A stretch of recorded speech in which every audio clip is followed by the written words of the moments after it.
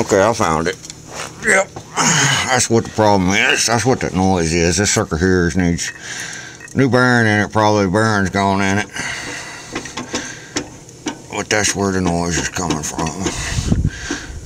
I might try to tighten that up and see what's going on there, but that's the noise right there. And then I got two loose pulleys up there. The one right here is the idler. Damn it. The idler right here. And the same one on the other side over there. But look, just make sure we know how this damn thing goes back together. That's how the belt goes. Okay. And this one goes all the way. It goes around it and goes to the back. And it does a little snake thing here and goes around. Goes over there. Yay. This ain't nothing. I might not even change that pulley. I might buy the other one first because I got to do some, get some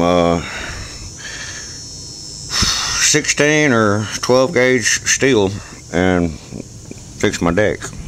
That's what a plasma cutter is good for. Yay. Other than that, this sucker is a monster. Alright, y'all, peace.